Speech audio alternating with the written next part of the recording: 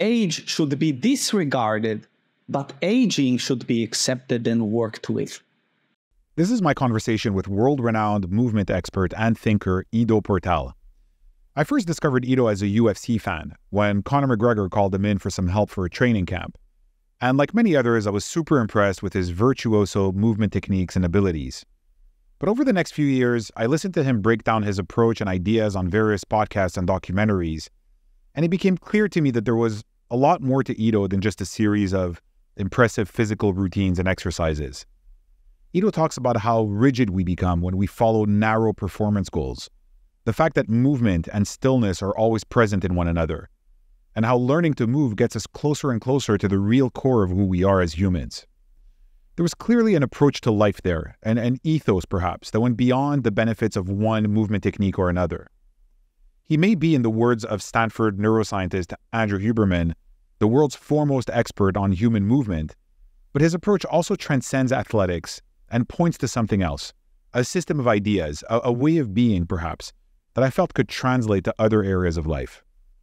My goal in this interview was to better understand the ideas behind what's known all around the world today as the Ido Portal method, to really uncover the tenets of the Ido Portal philosophy.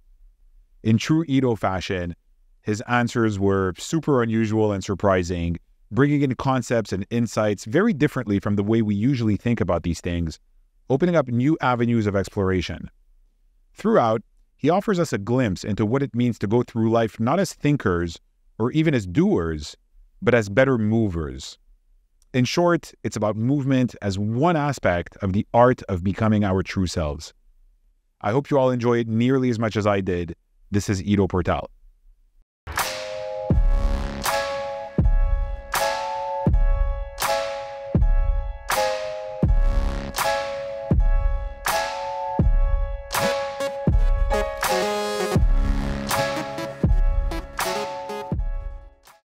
Ido Portal, welcome. Thank you so much. Thank you for having me. Yeah, so I first came across your work years ago as a UFC fan, watching the whole Conor McGregor bring you in as the movement master and start including you and your techniques in his fight prep. And then, of course, started digging more and more into movement culture, this eclectic and amazing combination of things that you created around movement practices, workshops, but also a lifestyle and a whole sort of a culture, really, that you've created as a result of this lengthy personal journey of experimenting with different forms of movement, like from capoeira to gymnastics to dance, martial arts, leading to your own innovations and philosophies that you've refined over the years. And it was clear to me from the beginning when I was hearing you speak that you approached movement and you spoke about movement in a very unique way, a very all-encompassing and exploratory way. And I remember, like, my wife and I listening to a lot of your interviews, and we both got a sense that there was something, it was not just about the physical side. It was not just about the physical movement, but it was almost like a different way of approaching life more generally. There was always this philosophy that you have. And this to me is what I find so fascinating about your work. And so, first of all, I want to thank you for making some time and for agreeing to talk to me today. Thank you so much. It's my honor and pleasure, and great to hear those words and that the message can travel and to make such an effect on people's lives. Absolutely. So I want to start on a bit of a personal note out of a bit of curiosity.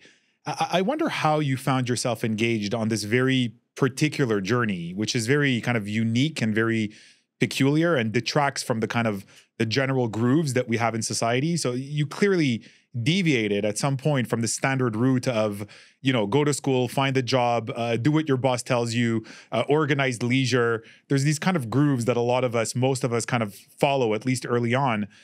Your life is about as far from that as I can imagine. I imagine there were very many of these, but was there any key moment or realization growing up where this very peculiar path that you're walking kind of revealed itself to you, when you realized that what you needed and what kind of moved you internally was very different than what, let's call it, mainstream society was proposing to you? Wow, it's a great way to ask and to penetrate through it. And I've been asked this question in many ways, but not specifically in this way.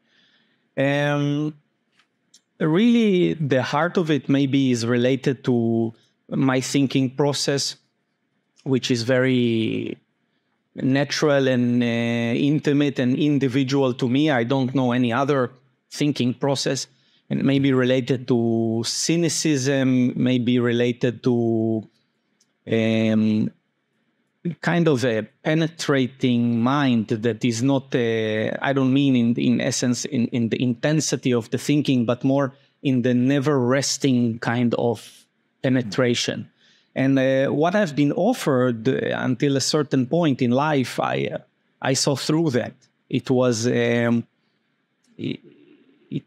didn't make sense. Didn't go the whole way. There were always kind of pitfalls and issues, whether it was classical education or even marriage or organized practices, religion, anything that was there didn't quite satisfy me. Sometimes what was offered was not really what I saw was occurring and happening. And other times what was offered didn't even make sense to begin with. So that slowly led me to look into my own thinking process, to look into my own evolution, my own discovery, my own growth. And one of the first things that became very clear is that this up here is a big trap. So I actually grew up in an environment that allows a lot the use of this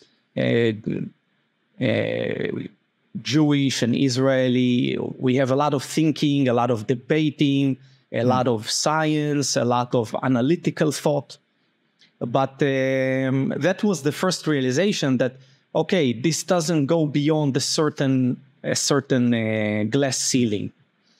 And that led me to the body. And the body lies a lot less.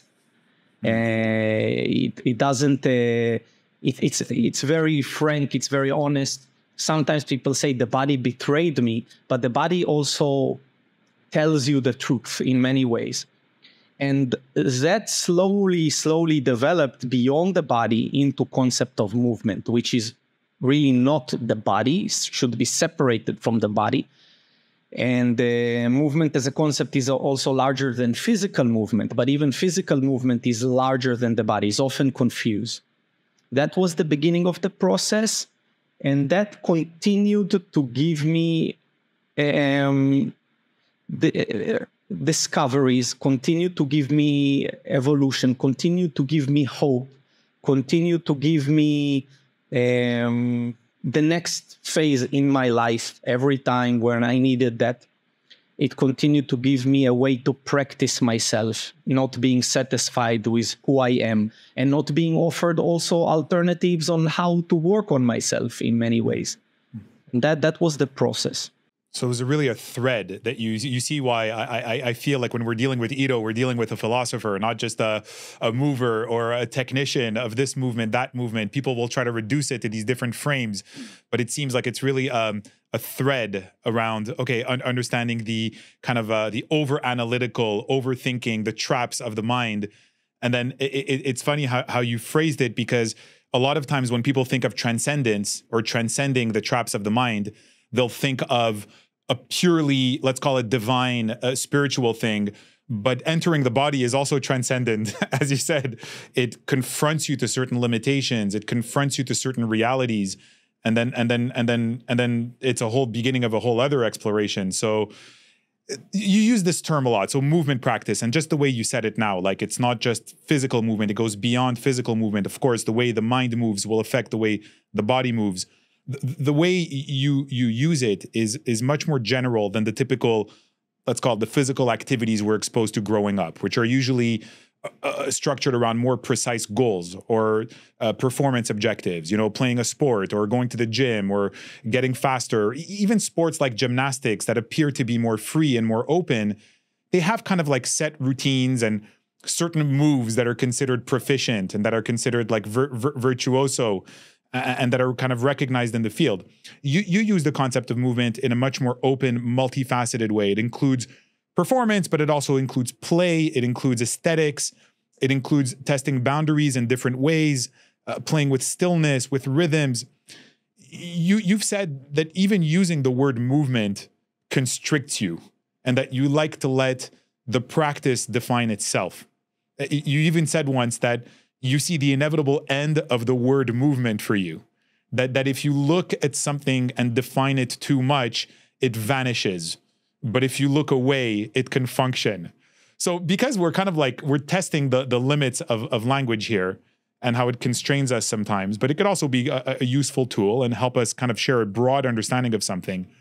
What would be a helpful, simple frame for us to think about what movement is in your terms, in this kind of really general way? Because clearly it's not just about performance. It's not about one particular goal. It seems to be all these different goals colliding and feeding each other all at the same time. Yeah, that's the million-dollar question. And in many ways, it's impossible to answer because the entry point doesn't matter. And any entry point should be used into this nebulous term. But then where it's going to evolve to might not be anything related to your entry point. So I entered this concept through very simple doors in a relatively younger age. And so for me, it began with physical movement. It began with the body. It began with seeing the pitfalls of the mind and the intellectual and the discursive thinking process and wanting to get deeper. But then it evolved to, wow, so many different layers and things. So we should first separate where we start and where it can go. Where it can go, we can discuss. But to have an experience of it, that's something totally different, which will require practice. You've said that often people think of transcendence in a divine way, but actually, you cannot think your way out of thinking. So transcendence is just another concept. But when you are in motion, and when you are communicating by being in movement with a certain stillness, which is always informing the movement, then you are already unpacking an experience, a non-verbal experience. And I say often that that's what the doctor prescribes. Since the age of man, but especially these days, non-verbal experiences. The verbal experience is limited, and it's always also from its nature non-coherent. It's one of the weird phenomena, the cockiness and the snobism of intellectual thinking is that things are going to make sense, but of course, the nature of things, they're not going to make sense. They're non-coherent. Our knowledge is based on extrapolation, on simplifying something ungraspable and making it small, those words. So actually, our knowledge can never be really coherent. It can never really grasp truth. It should be pointing, it should be facilitating, it should be helping us. But then the experience does not try to grasp anything, but it is much more honest with the nature of things as they are. So movement is that for me, is to be in the bliss of things. And that's also, again, very much related to stillness. It's almost the same thing. Whether you begin here or you begin there, or whether you don't begin any place or you try to balance it out from the beginning, etc.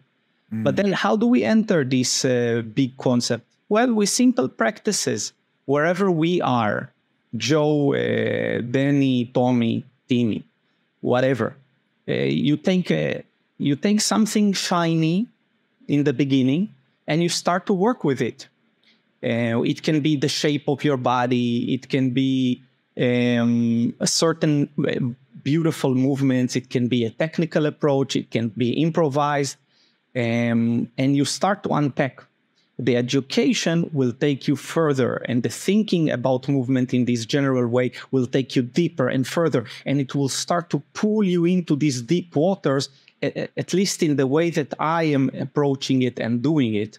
But I'm fully aware that the entry point can be very simple, and I respect it as well, because also most people, they also not only have a simple entry point, they also have a soon to be discovered exit point. And this concept, is entering this washing machine and working with it. And many people will not work with it beyond a certain point, and that's perfectly fine. And it will give them whatever they're willing to invest and take. Others will take it further.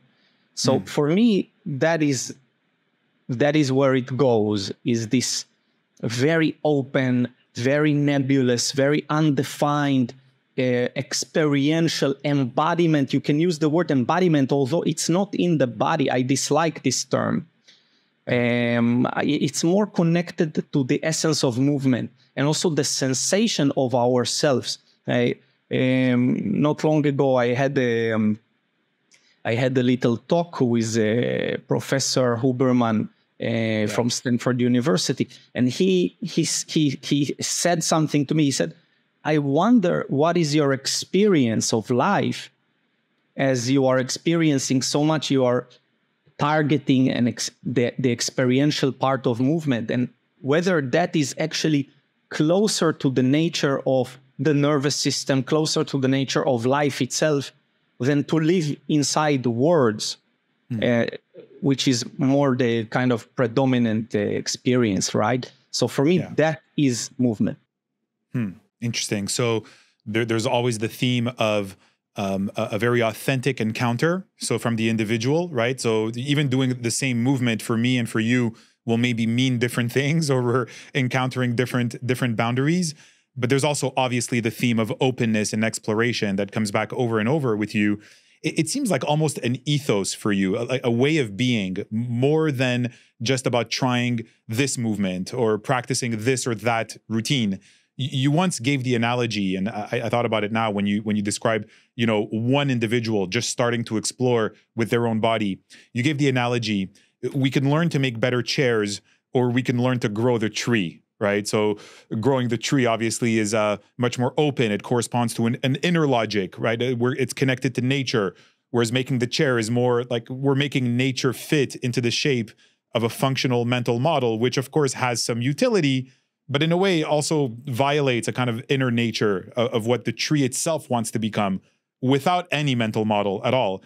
And it's this idea of leaving it wild, letting it go more and more until you say an essence is revealed because it was already there. So in the West, obviously, we live in a performance culture, right? And we're used to being told what to do, how to do it, how to excel. That's what everybody's kind of very using all of their words around. A lot of times it's these performance standards. And very early on in school, and then in the workplace, but also in athletics, right? Playing sports, like doing it the right way, in a sense. That's what we're all kind of trying to figure out. What's the right way? What's the right way of building a company? What's the right way of getting clients? What's the right way of playing this sport or that sport? In a sense, the opposite of growing the tree. What does the tree want to become, right? We just mostly want to become better chairs. And even then, sometimes our chairs are pretty bad and cheap. So I want to ask you, how do you approach this growing the tree as tree? So letting it loose, opening it up to its inner potential. Is that something you can even train for, or maybe invite in certain ways? Are there maybe a set of tools that you use yourself to keep kind of ready and open to allow things to unfold according to their inner logic? Or am I using too many words, and am I trying already to create the next prison of trying to define it? Well, maybe it's the best use of ambition, and to turn ambition on itself, right? And to de-ambition ourselves, and to, well, I think like maybe the most important thing is a realization that just doesn't, I think just most thinkers don't go all the way through. You know, as Osho said, in order to go beyond, you must go through. And I think like very often in terms of thinking about things, especially now in popular culture, we have deep thinkers, but not all the way through thinkers. So what we get is we get an illusion of what I want to do, the goals, doing it right, etc. None of this has any kind of connection to reality. It doesn't matter what you want to do. And also your goals don't matter at all. What happens when you reach your goals? Well, Fred, I'm sure someone like you already discovered, because those who actually reach their goals discover that the rat race of running after these goals is exposed in the moment of reaching them. And you can 100%. set other goals, but it will be limited. So anyone who really goes through and chain, you know, seemingly through doing, some kind of a doing, which is another subject altogether, but anyone who had success sees the downfall of those goals, you know. Okay, I want to be an amazing musician. So I end up like Kurt Cobain. We know how that finished. So it's, what is going to happen when you get the money? What is going to happen when you get the skill? What is going to happen when you get the wife? So all of this really doesn't work, which has been talked about and discussed by religions and by practitioners since the age of man. But we still don't get the message. And then you turn into empowering something other than yourself, a concept bigger than yourself that can provide you back with a certain power of evolution, expanding your boundaries. Because as long as the concept is within yourself, you're the one calling the shots, you're all the time very limited and you cannot grow as the tree grows. But when the tree is informed by nature around it, then this naturally unfolds. For me, that's the concept of being in practice or being a practitioner. And that also relates to movement. But here, let's say the big focus is on the word to practice. To practice is not to do handstands. To practice is not to play the violin. To practice is not to bake bread. All of these are practices and they can be used as a self-practice, but we are lacking something much deeper, a human practice, a Fred practice, an Ido practice. So for me, that is what I'm talking about. That is what I'm sharing. That is what I'm teaching. How to evolve ourselves, to grow ourselves by empowering the practice beyond ourselves. The first stage is to see our incapacities, our weaknesses, our issues, the things that we believe we possess, but we don't really possess, like the ability to do and, real uniqueness and stability, And these are things first to connect to see that maybe they're not there. Maybe we've assumed that they're there, and we were raised to think that they are there. But truly, even successful people like you or me, we know that we were allowed to succeed in certain scenarios. And if the scenarios were a bit different, we would not be allowed to succeed. And I've been in a lot of extreme scenarios this became very clear. And I think of myself as a very hard worker. I think of myself as a doer. Well, I used to think of myself, but in reality, that's far from the truth. And once you see that, you start to let go, to soften your approach, your hold of performance and goal setting, etc. and you start to look into something else and to soften it into it, to de-ambition yourself, to start to receive those powers. And funny enough, what happens is you start to really do in relation to before. You start to really receive. It's things just come to you, they unfold, and skills, success, people, whatever.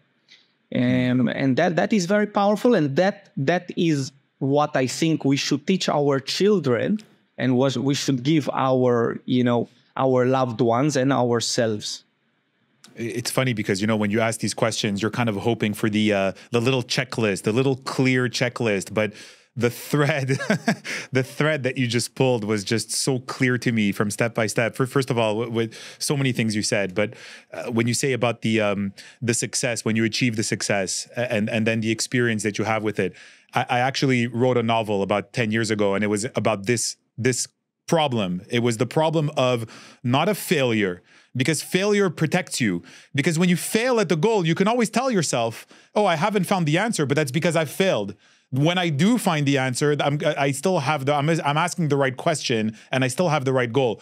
But what happens when you succeed and you don't get what you're supposed to get? That's the real existential despair.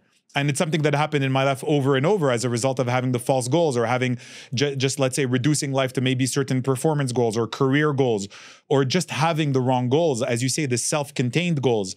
And for me, where that exploration led me is exactly when you mentioned the tree, when the tree starts to realize it's part of a forest, let's say, or part of a community. It's the interdependence, it's the contribution, is being embedded in something way broader than just these little goals that we tell ourselves, or that we received from a teacher, or that we received from a school. And that's the only place that can go. And then when you say about starting with seeing our weaknesses and our incapacities, I've often had this thought that it's funny you hit all those notes in that little exploration. It's very hard to, I feel, to transcend a limitation if you're not aware of it. So for that reason, I've always felt that humility is the first rung of transcendence. Yeah, it's possible. It's actually impossible because you believe you possess it. So how are you going to get it if you already think you have it, right? Exactly. And so I was literally getting chills when I was hearing you go through that exploration. And it's very, very, very powerful. In a way, the tree does not decide how to become a better tree as it's becoming a better tree. It's just fully invested in that inner process, and it's not defining before being.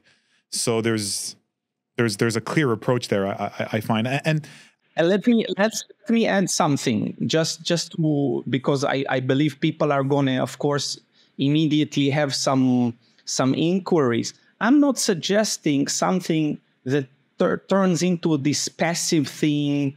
There is no kind of activity. No, we're not talking about that. We're not talking about some kind of a new age. For example, I'm the guy who is out there, I'm training physically 8 hours a day. If you include my stillness practice, it's like, 12 hours a day. I'm reading 3 to 4 books a week, and I have been for many, many years. So sinning, I'm not talking about some kind of a new agey disconnect from whatever. I'm talking about not falling into the traps of thinking you are in control. So it means I'm not sitting on the riverbank.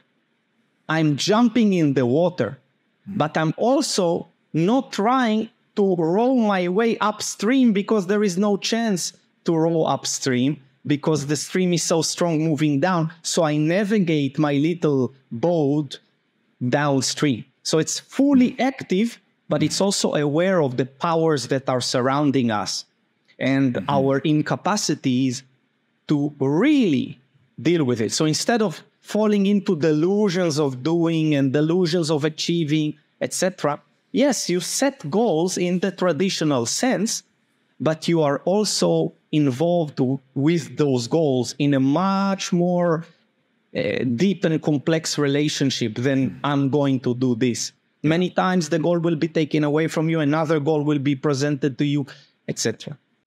Yeah, it's much more of an additive. It's you're adding colors to the palette. You're not restricting yourself to these limiting goals. I have another frame to propose to you, and I wonder if this is something that you see in movement culture and with the people that you work with.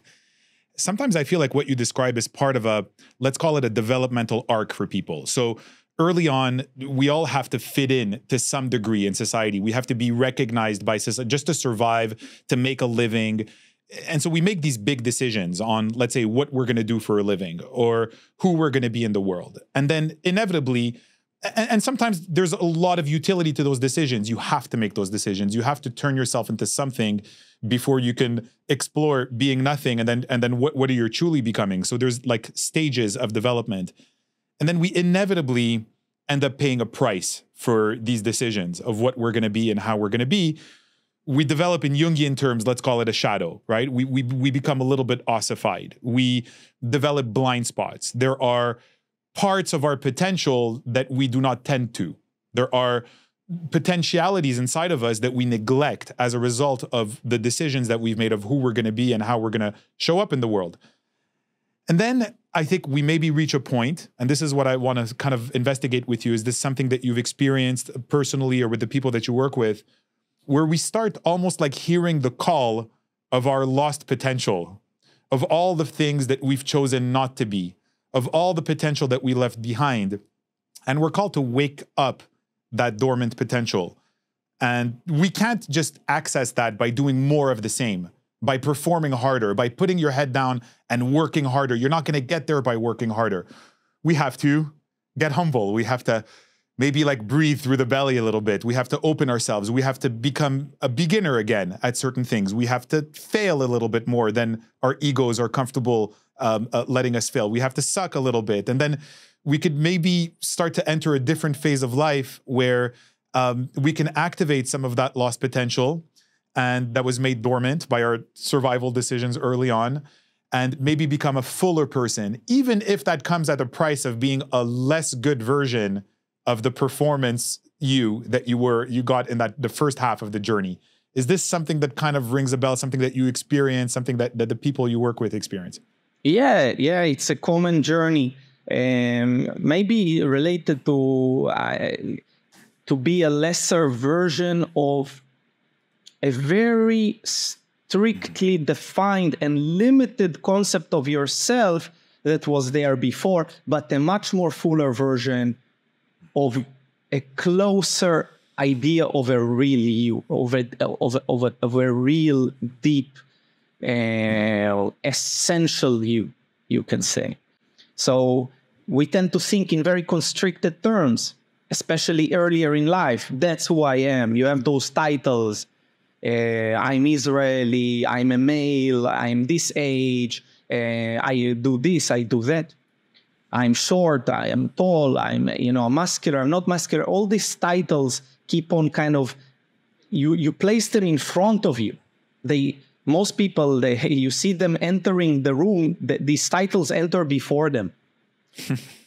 And then, so when you let go, you are like letting go of that limited you. You get a much bigger gift. But that's first unknown. So you keep on hanging to that constricted thing. By the way, for me, it was something very much related to skill. So we're talking about, when I experienced it in relation to skill. So I have this skill. And then it's like, okay, is that skill who I am? I don't want to lose the skill. I don't want to lose the skill. But it's like, okay, what am I losing by holding on to the skill, by maintaining the skill? What else am I losing? I'll give you an example.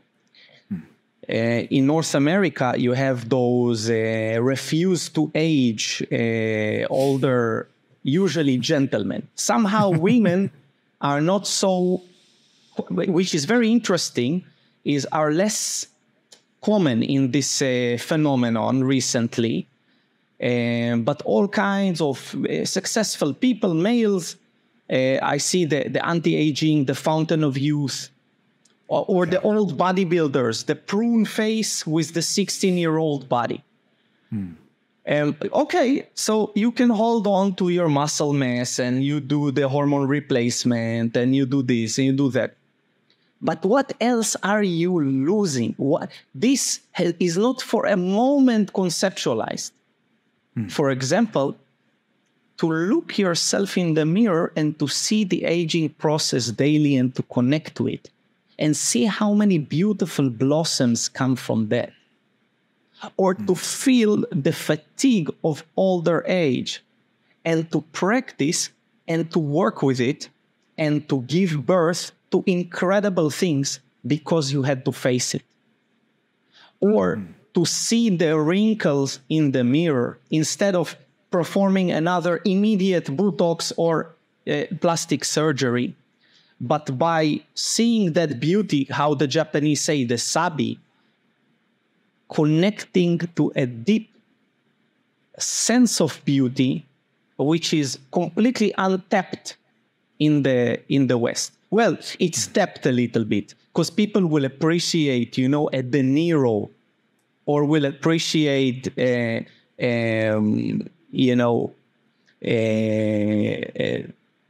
don't know, Gary Oldman.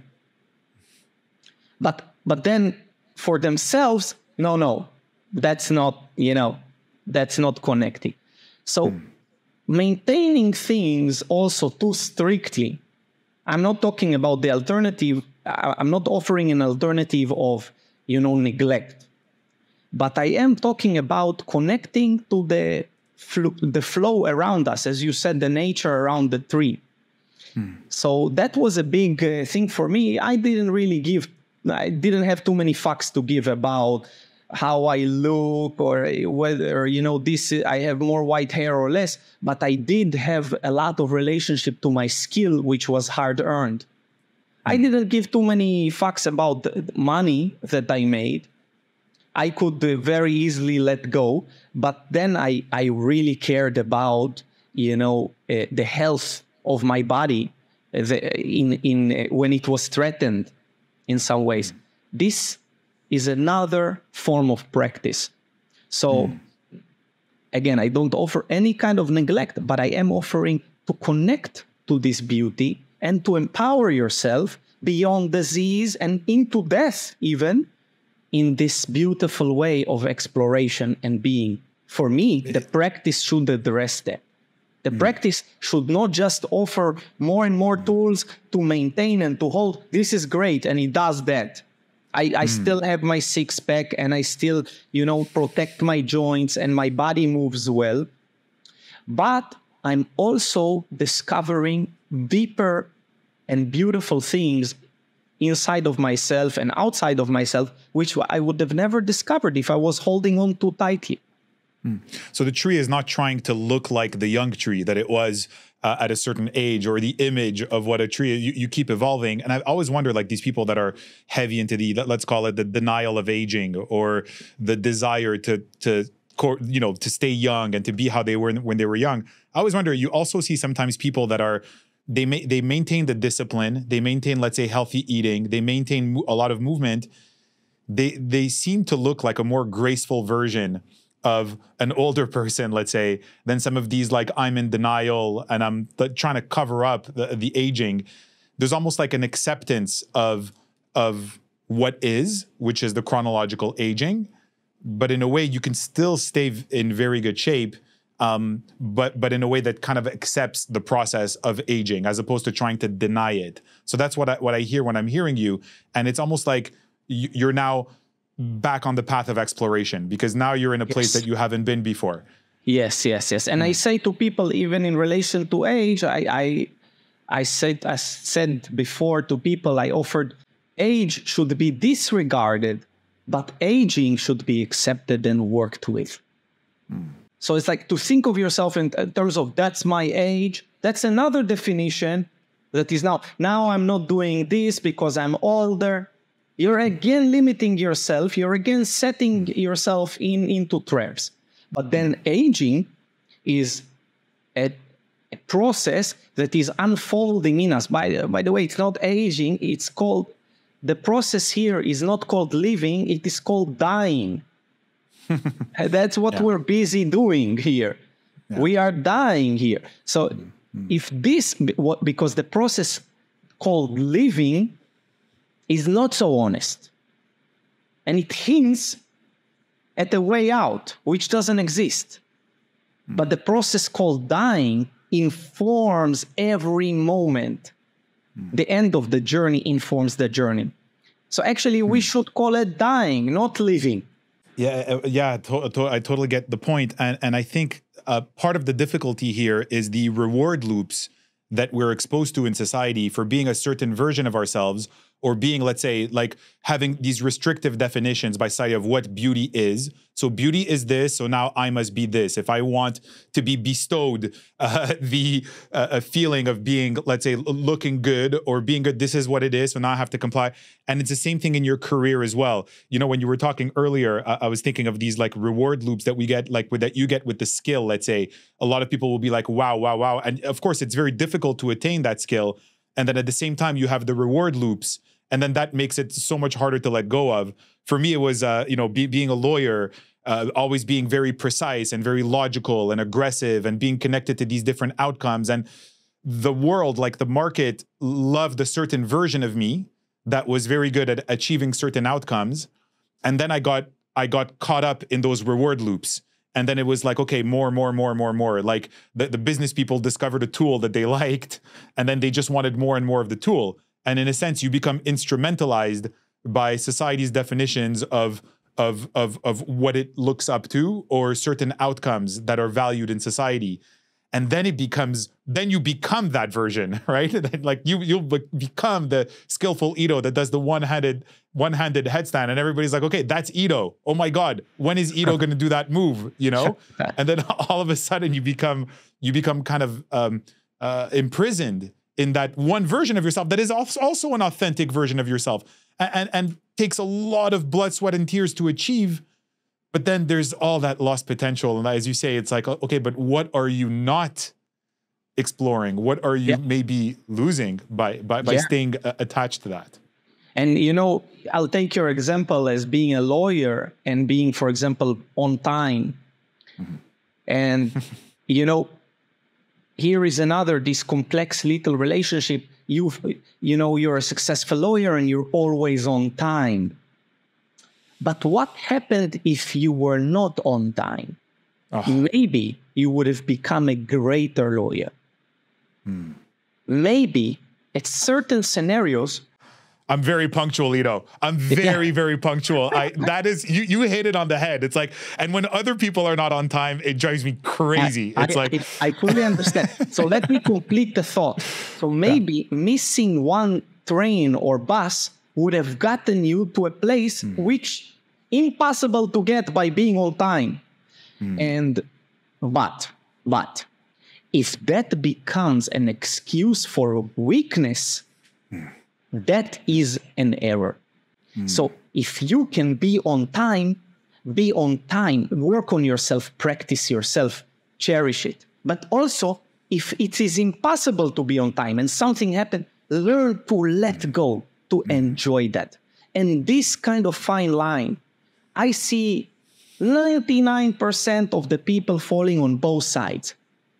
But very, very few people do their best, not use anything as an excuse, like this new agey crowd, and just let it go. You don't need to do anything. You're already an immortal soul. You're floating, But on the other hand, total lack of working on oneself, dealing with the deep demons, hard work. You can be on time, make it important. But if you are not allowed to be on time, the whole world does not collapse. And you might even discover that this is the only way to go to the next level, to let go of that. Or to fuck up something, or to have a Skype jump in the middle of a podcast. Yeah. This is where we get it wrong. You hit something, Ido. You hit something with me. I have to admit, my wife is also my dentist, and she also always tells me, like, you're like my worst patient because you're used to being in control. You're used to being in control. It's like in my profession, I have to control every single micro detail in the chain. It's very subtle, you know, achieving these outcomes, very, very subtle. And so there's like a side of me that's developed through that is very much about the self-control, the discipline, the detail. But I like that. Sometimes you're not allowed. So that's good. It's good. And then when it's not there, also just accept it. Also like flow with it. Yeah, 20 years from now, Fred, you're not going to care. You're not going to care. And you know what? You're not going to care about these little mishaps because they're not important. But 20 years from now, you are going to care that you cared to be on time, that you worked hard on yourself, not caved to your weaknesses. That's the balance. That's the balance. And we can see it with the eagle's eye. But sometimes in the day-to-day, we forget. So I think we've revolved around this theme, but now I want to kind of tackle it head on. I'm very interested in how your very open, exploratory approach to movement in all its forms. Clearly, we're not just talking about the body or doing this or that. I think that you've almost used the body as a launching pad to a much broader philosophical exploration of movement in all of its forms. Like we just explored it now with being on time or being punctual. I'm very interested in how it intersects in your mind with the concept of mastery. So doing something, usually a very limited set of things, extremely well, right? In view of a particular goal or purpose. When I think of your opposite, I think of someone like Jiro. I don't know if you've seen the great sushi master in Japan, who he's got this little restaurant, and after decades of making some of the best nigiri in the world, he still makes it every single day. He's dedicated to this one task.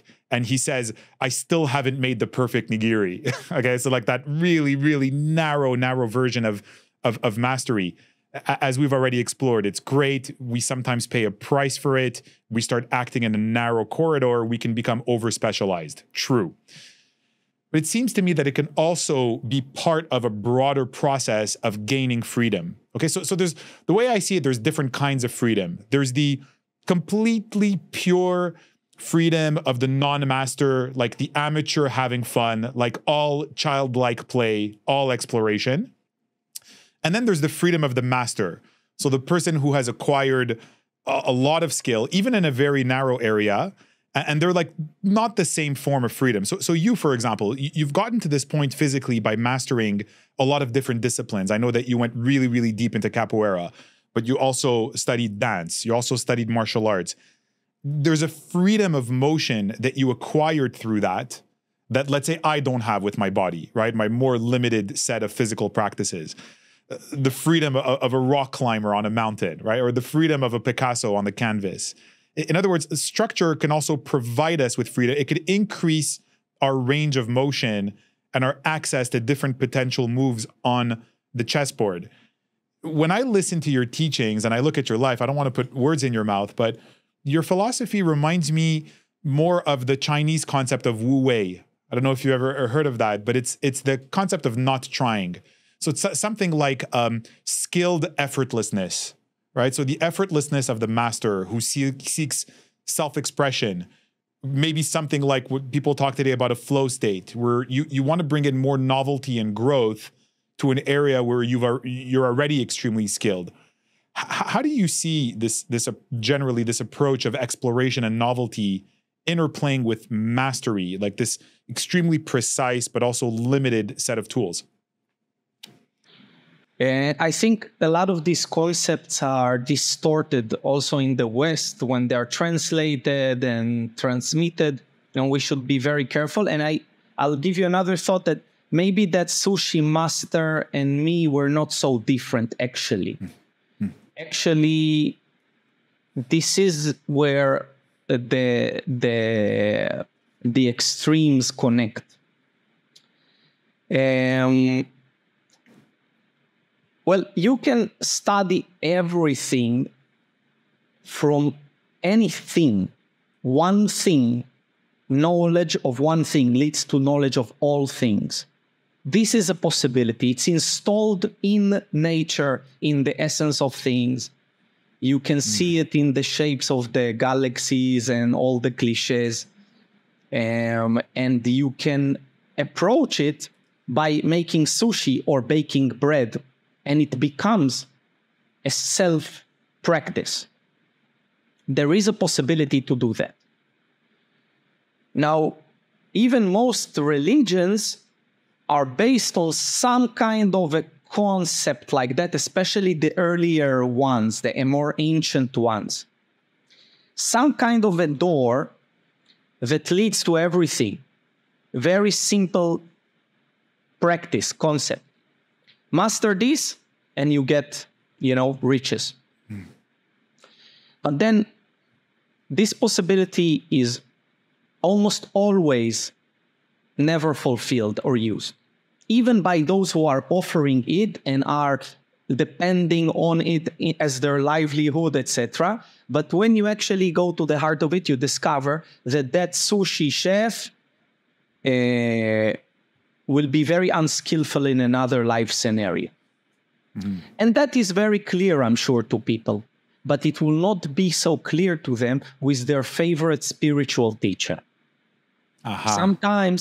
Sometimes I wish to expose some of that, not out of desire to harm someone, out of a desire to de-illusion this, to remove this illusion and to take the false hope that people are crashing upon daily. I think, Ido, what you say there, it's in behavioral psychology, they have the concept of the halo effect. When somebody is extremely good at one thing, we'll assume that they're also extremely good at the next thing, and sometimes just a little bit outside the corridor, they're actually nothing special. Right. We see it in the professional world all the time, but we see it in the world of politics. This person did this amazing thing, therefore they're going to be a great leader. Correct. And it's like, no, doesn't necessarily cross over that way. Yeah. So, and this is very easy to confuse people. We all tend to think of ourselves, we are not the average public. We cannot be confused. But in reality, almost anyone I ever met can be confused easily. And I have done it myself to test and to see, often many times with people. Any effect can be confused if you give them an effect. So this is very easy to do.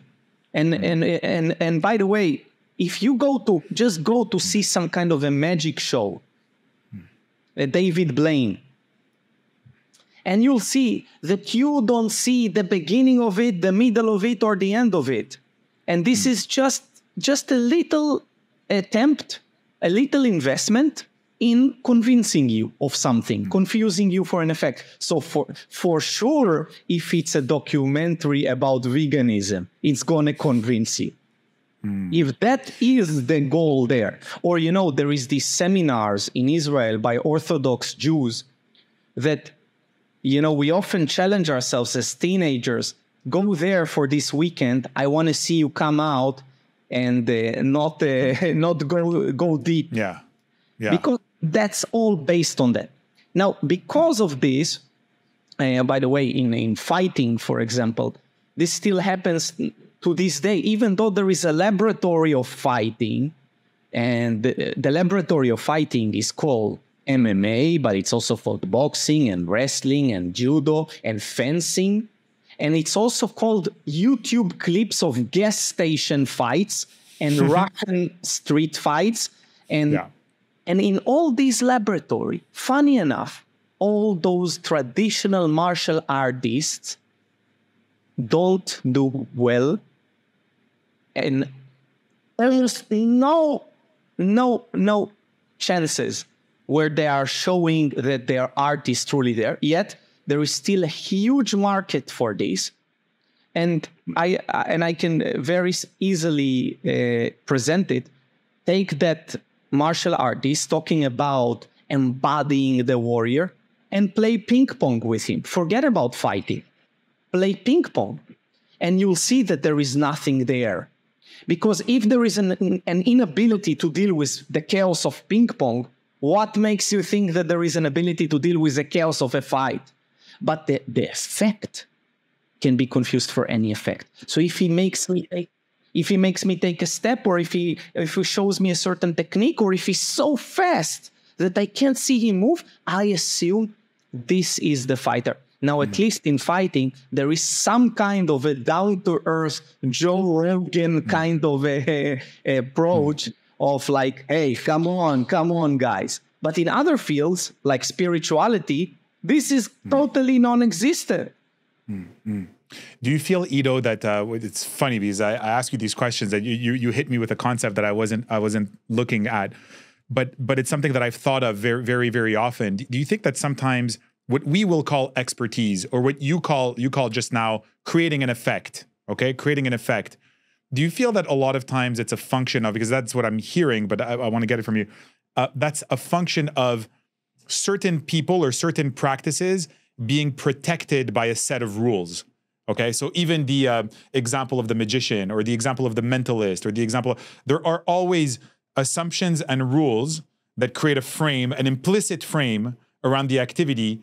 The classic example of this is in jiu-jitsu, sports jiu-jitsu, where Hickson Gracie says, it's not self-defense anymore when you're trying to get somebody on top of you, and you intentionally put yourself in a position where they could give you 5 elbows to the head, but you have the advantage. It's like, it's not real, right? It's just it's a function of a set of rules.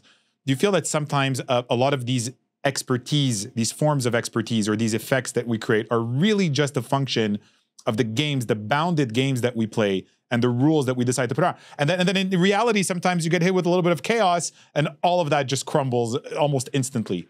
That is part of it. There is other parts where if you take something and you show it, and then you present the idea that let's take this and perform multiplications of it, it's going to look the same, only multiplied. But actually, it transforms into something totally different. So if I make $1, I can make $1 million. Actually, it doesn't work that way. As you try to make more and more money, you're going to be meeting totally different scenarios and set of rules, right? The same thing, for example, in fighting, I can perform something in slow-mo, and then I convince you if we accelerate it, it's going to be still working, but at a certain point, the acceleration is going to transform it into something else. Now, having said that, I'm going back to your original question. Sorry for the long trends.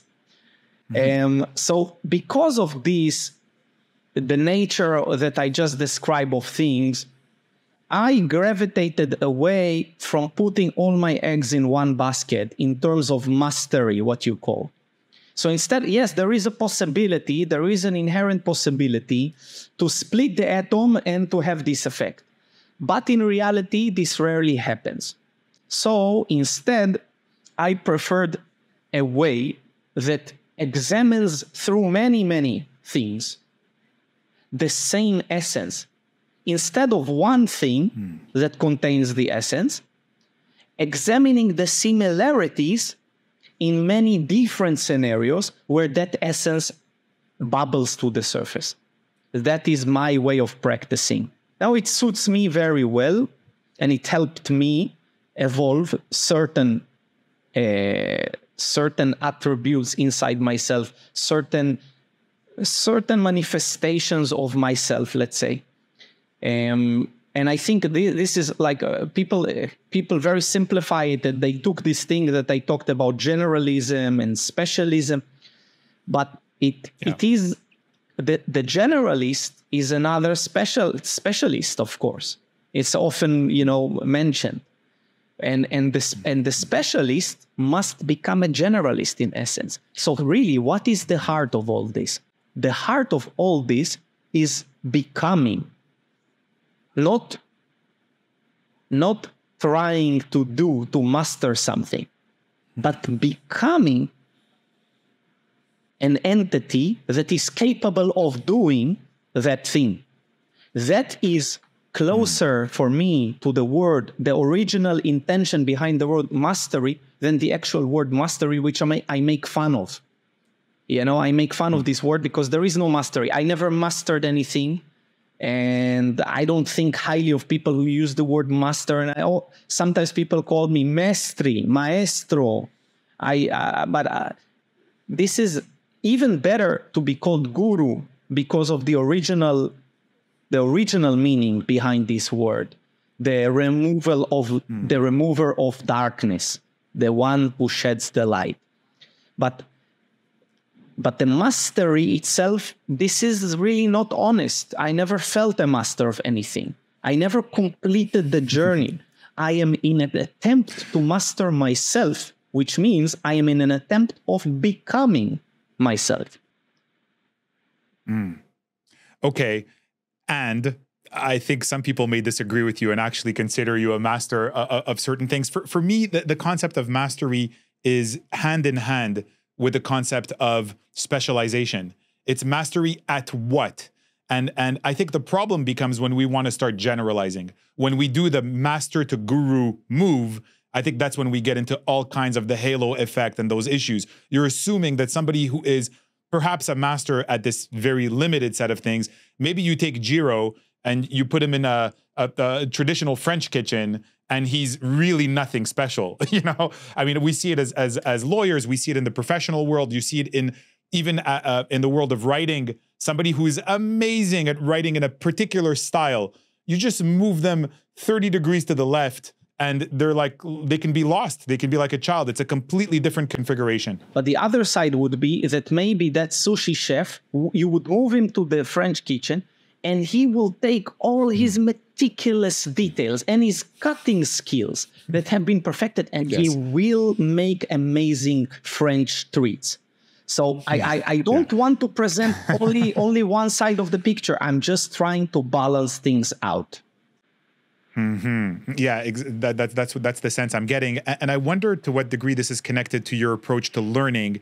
You've talked about learning in a way that's very different than learning in general is something that I'm very passionate about. You've talked about, and people talk about the difference between learning as the filling of a cup versus the lighting of a fire. But you talk about it in terms of deconcealing something. So stripping away the layers. And it was the first time I heard that approach to knowledge, because you're assuming, again, like the analogy of the tree, you're assuming that there is an authentic, real, natural process there happening, as opposed to the tabula rasa of a very technical form of knowledge. You know, today we're very in love with technology, we're very in love with technique, we're very in love with hacks and tips and that kind of stuff. And it suggests that you just have to learn about it. You have to learn the technique. Now we have to learn about AI. We have to learn about generative AI. We are empty of the knowledge, and then we have to fill the cup, right? That seems to be a kind of a modern approach to learning. How sad is that? It's sad. So I like your words about this. You say that in truth, secrets are everywhere. So you assume that there's already something amazing inside of this. There's already a universe of potentials inside of us. And it's the process of deconcealing these secrets that is the actual practice. You say, people want to spill the beans, give me the truth, but this is useless because it does not contain the process of getting there, which is the real gold. So this is a very, very unusual, I think, and an original way to kind of think of learning as kind of maybe rediscovering something that is already there, or perhaps lighting up a potential that has been muted. So what can you say about this process of getting there, or the stripping away, or the deconcealing, about that whole approach to learning? For me, it's very usual. And, none of these ideas are my original thoughts. It's things that I think we're just not exposed maybe to the right sources, and we've moved a little bit in another direction. I'm repackaging this stuff. I'm an information broker of sorts as well. Yes, I have my thoughts on the matter and I play with them, but for me, this is basic. It's basic. You know, the North Americans complain about the Chinese creativity and the way of conducting things, but how far are they really from that? you know.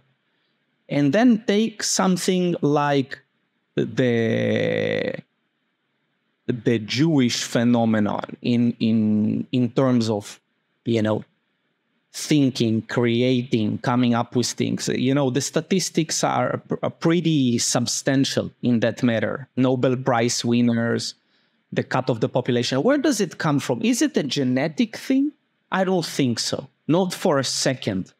We're not really that blessed in our genome. But there is something very inherent in the religion and in the way of the people. What is that? Debate. There are two big debate cultures, the Jewish one and the Indian one. Both of them excel in terms of creation, thinking, etc. And of course, there are many others. I'm just giving an example, and please excuse me for, you know, narrowing things down to there. It's to make a point. So I think this, first, what's the magic in learning something? I don't know it. Now you're going to give it to me. Wow. Now I know it. What's the magic? The magic is that you are going to do it to someone else later. It's a complex of superiority. It's an aggressive action. And you know what? It's a small, big action. It's a way of being and doing which is, we should see further than that. But then real learning is about you going through a metamorphosis and coming out different on the other side. Now, what is really happening when we learn something deep? The sense is, I always knew that already. That is why many people often don't give credit, because they even forget where they got it. It so makes sense that it's theirs. And that's the nature of things. So this is really exposing that concealed deep truth inside of us, because something inside of us already knows and already made all the calculations. This is maybe close to the concept of Akasha, if you know, or the Akashic records, or this. I think it has been taken to an esoteric level, but there is a much more down-to-earth level of it, which we can start from. So learning through this playfulness, playful becoming, is much, much more powerful than learning otherwise. Moshe Feldenkrais is known to give the example that a 2-year-old child learns more in a year than all the career in high school, BA, MA, and PhD degrees put together in 1 year. If you look at how much a child needs to learn in the first 2 years of life, in terms of all the movement capacities, eating, walking, talking, words, definitions, cross connections. And how is that done, Fred? Through play. There is no coffees, late coffees to hold yourself studying for the test. This approach is low level. High level learning is Albert Einstein, is the playful man, is the homo ludens. So learning is much more connected with that essence. And that is much more powerful mode of us as a culture developing ourselves also.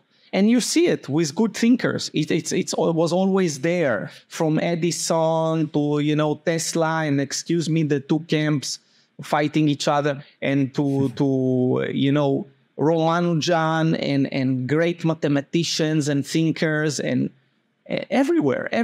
And even, those practical thinkers that are like Russian inventions and things like that, which are really simple and work.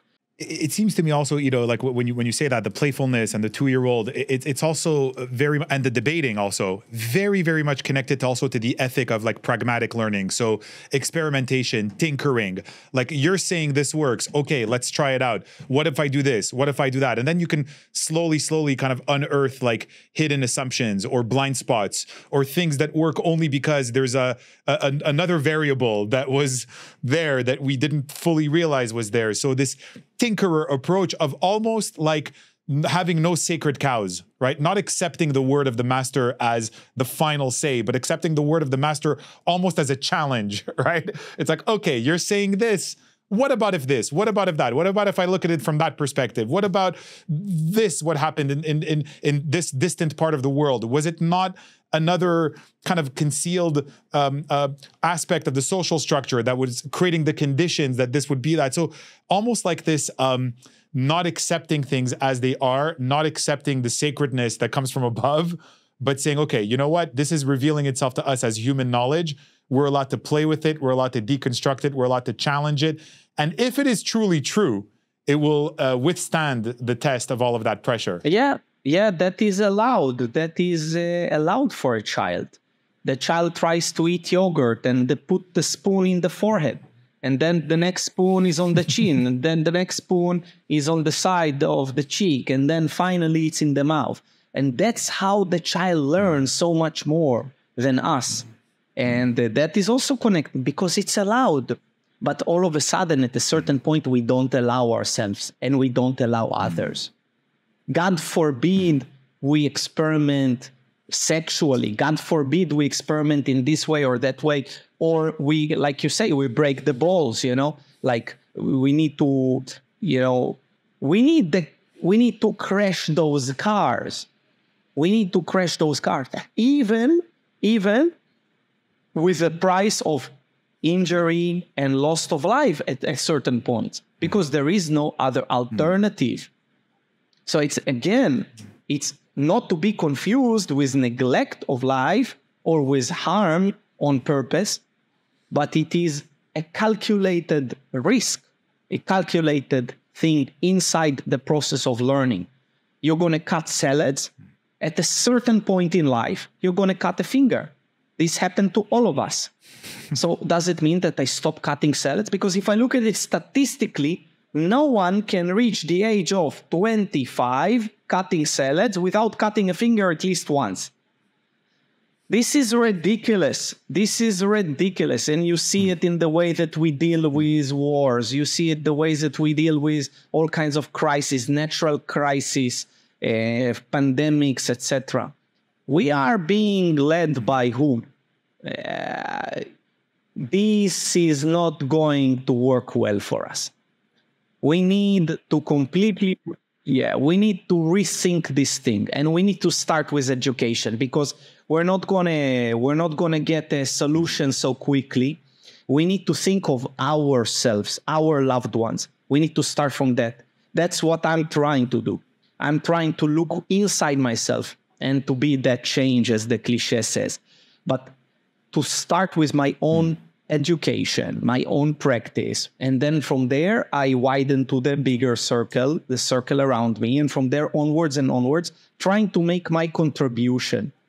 And I think if we all do that and we communicate well, as we're doing now, me and you having this conversation recorded, we make another little contribution, and maybe one person out there will have a light bulb going on, and that will cascade things onwards. And I think it happens. I don't see things in a very pessimistic way. I think that things should reach a certain critical boiling point before the pendulum swings the other way. But I think it can happen any moment. Definitely. I know it's very, very, very, very well said. I know we're coming up on time a little bit. I just have a couple of small ones for you. Sure. One of them is I'm going to use the fact that you're in front of me a little bit selfishly in terms of movement. I grew up playing sports, basketball, boxing, going to the gym. As you've noted, it could be a very constrained space. And so I'm trying to go from traditional sports to a bit more movement, a bit more exploration. One of the activities I love as as boring as it sounds, is simply walking. I just find it's obviously something that everybody does, but there's so many modalities to it. There's, walking is a no extra time activity. You could do it while listening to music, listening to a podcast. You could visit from one neighborhood to the next neighborhood. There's different ways, different paces. You could push yourself a little bit. It's such a beautiful, multifaceted practice. I know you've talked a lot about, the hanging, the squatting, the squats challenge that you have.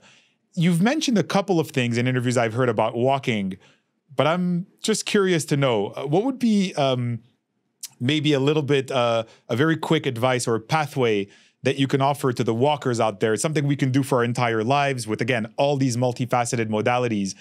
I've heard you say a couple of hints, but I have you here. What can you offer us about a quick pathway or advice or a doorway to the world of walking for the walkers out there? Good. Please feel free. Well, I love walking, and it's one of those deep original forms out of which we really transcribe all human movements from. So if I can transform my walk, I can transform my tennis game. I can transform my fighting. Fighting is walking. Dancing is walking. So let's talk a little bit. And this really depends nowadays on education, on getting good stimulus. That's what I'm offering people when they come to me. I kind of give them a certain structure to work with. One of my favorite things to do when I used to spend a lot of time in Hong Kong in the past, is if you're living in a crowded place like New York or Hong Kong, is to try to walk through crowds without touching anyone. And this in and of itself will create a very interesting practice, which will soften the body, make you hyper aware. It's very playful, it's fun, and it takes you from point A to point B while being, undetected, not interrupting anyone, and not looking weird, but just enjoying, a walk. And this is something I used to do. I used to strap my backpack close in and go through the crazy crowds of Hong Kong and just move like a ninja in between the people. So that's one way, that one example out of hundreds of practices of walking that I do. Another practice is cyclical attention practice. And that's another very interesting offering, to hold your attention on a body part, for example, your right hand, while you're walking, and feel the arc of the right hand as it swings in space. And then to your left foot. And then shift the attention again to your head. And after a certain amount of steps, 50, 100 steps, or even just 10 steps, shift the attention somewhere else. For example, what happens every time you shift the attention, you're actually transforming and changing your walk. And you will see that you cannot walk the same way when your attention is placed in different places. And slowly, this will start to actually evolve your walk in all kinds of ways. But this requires already a certain skillful attention of the body. But it can be started by anyone. So that's another example. I'll give just another short example. Another example is the Japanese Nanba walk, the samurai walk. So the samurai used to walk with a different gait than the normal people. And that walk is more of an ipsilateral walk instead of the normal contralateral walk. And many years ago, I used to practice this for long stretches. So you put your hands in your pocket. You need pants with pockets, so to not look too weird.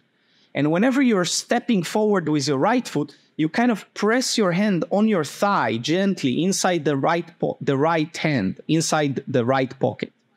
So it makes the one side move forward and then the other side. Now, it will draw some attention if somebody is perceptive.